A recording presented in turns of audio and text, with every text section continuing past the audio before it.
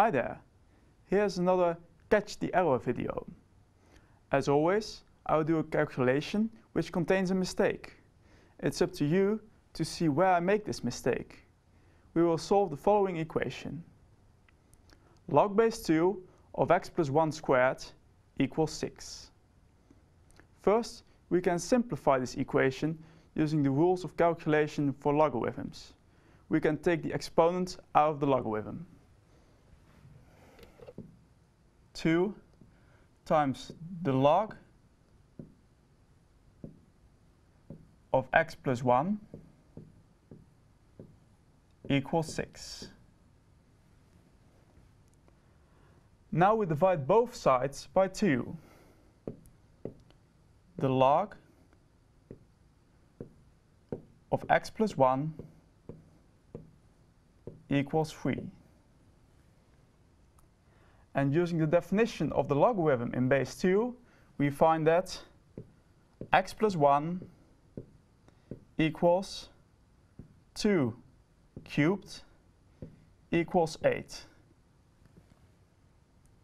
So x equals 8 minus 1 equals 7. We can check that this is indeed a solution of our equation. The log of 7 plus 1 squared equals the log of 8 squared equals the log of 64 equals the log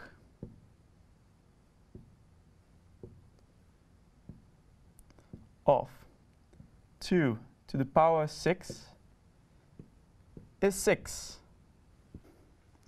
So we simplify the equation, solved it, and check the solution.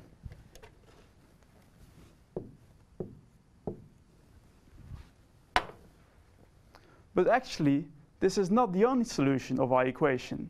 There is another one. Can you find the solution? And do you know why we missed it here?